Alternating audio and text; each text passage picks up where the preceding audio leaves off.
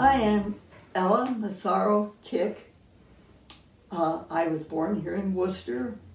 I was baptized here at St. Mary's, made my first communion, was confirmed here, was married here, attended St. Mary's School, and I was on the very first parish council. I think it was in 1969. And I'm going to tell you, I really did not know until I was 80 years old that I had a lot of adversity in life. I didn't realize that, and the way I found out, my husband was on his deathbed. He was talking to the next door neighbor, and they were talking about life and the things that occur in life. And Joe said, well, take Ella, for instance. She's had so much diversity in her life. I don't know how she came out thinking so positively. I thought about that, and I thought, now, what was my adversity? So I'm going to tell you what I came up with, what I think my adversity was. First of all, I was born of a non-Catholic mother to a non-practicing Catholic father who also was not a family man. But we did go to, my sister and I and brother did go to St. Mary's School because we lived in Little Italy here in Worcester, and the neighbors and grandparents put pressure on my mother that we had to come to St. Mary's. So that's where I met Sister Jean. She was my second grade teacher. I started here in the second grade. And she told us that we could not wear the same shoes to school, to church on Sunday that we wore to school all week. So Phyllis, my sister, and I went down to the welfare, which was across the street from the old Kinney and Smith Hospital on South Beaver Street, and Mrs. Plank ran the welfare. So we told her what Sister Jean said.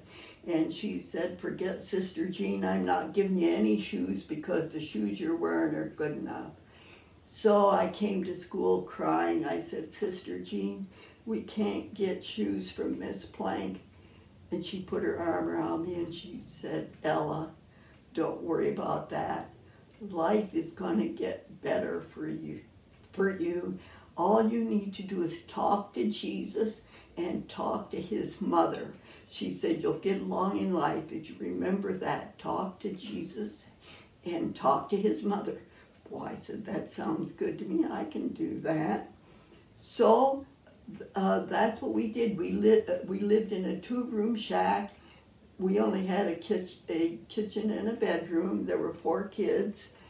And Phyllis and I had to go outside in the wintertime to open up the doors that were down on the ground that opened up to the cellar to go to the toilet. Sometimes in the wintertime it froze up. We had hard times. And so we lived like that till I was in the 8th grade.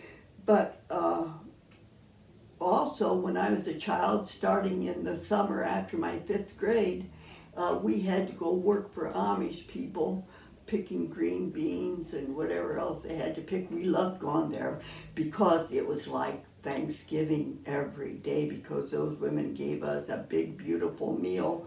And see, we at home, our stove didn't have an oven to it, so we never had anything baked. I didn't have a birthday cake till I was 18 years old. And so things weren't too good at home, and my mother was always pawning me off onto some relative or someone. And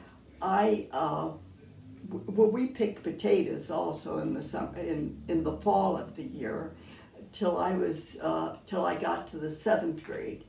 And then in the 7th and 8th grade, I lived with Sylvia. She had a grocery store on the southwest corner of Palmer and Rebecca Street. See, we lived in Little Italy. So I lived with Sylvia, and I was going to St. Mary's School, and I was in the 8th grade, and Sister Miria said we had to choose what we were going to do in high school. Sylvia asked me what I did in school. I said, well, I selected secretarial work to go to high school. Well, she said, you're not going to be a secretary. Well, I said, but I only had 3 choices. I could be a secretary, I could be take home ec, or I could take college prep. I said I didn't take college prep because I don't have any money to go to college. I know that.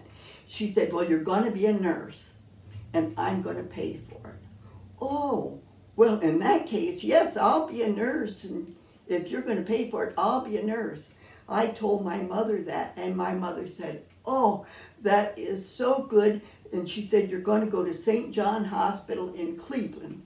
And the reason I was going to go there is because I had a sister who died at the age of 3. She had leukemia, and my mother didn't have the money to pay for medical care. So the neighbor said, go see the priest. And so Father Gallagher took my mother and my sister up to St. John Hospital.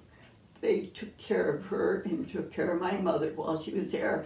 And she thought those nurses and doctors were great, so I went up there. But the problem was Sylvia died when I was in the 9th grade, and she didn't leave any messages that she was going to pay for me. So I had to get a job. So Phyllis and I worked at Matthew's Candy Store. But then in the middle of the 10th grade, the building got sold, and we lost our job. So then I went to see Mrs. Z, who was an Italian, born in the same part of Italy that my grandmother was born. And I told her I was going to be a nurse and I wanted to work there. And I was 15 years old. And she said, well, if I would agree to live there, which my mother was really grateful for, and I would have to get up in the middle of the night to clean the delivery room, the operating room, emergency room, whatever. And then I'd get up in the morning and cook breakfast for the patients, but it was only 25 beds. So I worked there in the junior and senior year of high school. And then I went to St. John Hospital, and I graduated, and then I got married, and I had 2 children. And then when I was 36 years old and my husband was 39, he died unexpectedly and left me with 2 kids. And I went back to school because I was working at the Worcester Hospital. They didn't pay any money. I couldn't have lived on what they gave me. So I went to school and got a degree.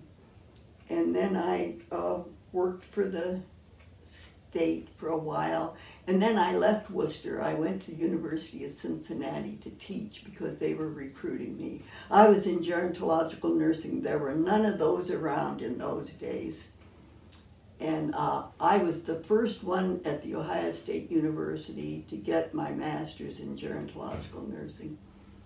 Okay, so I was able to manage my family, and we got along very well, my 2 children. But when I was, maybe 47 or so, my brother and his wife both died within 9 months of each other. And I had to give up that good job I had in Cincinnati that I really loved. I came home to take care of my sister-in-law, and then 9 months later my brother died unexpectedly, and then I got 2 more kids. They were in high school though, and anyhow those kids got graduated. And then when I was 60, I married Joe, and he's the one that let me know that I had adversity in life. But here's what I want to leave you with. I didn't know I had that adversity, and I didn't know how I got through it. But then I was thinking, Sister Jean said, talk to Jesus and talk to his mother, and everything will be okay. And you know, that's what I did all those years. I talked to Jesus and I talked to his mother, and that was my faith, and it got me through it. So if I leave anything with you today, I want to tell you, send the kids to the Catholic school and talk to Jesus and talk to his mother.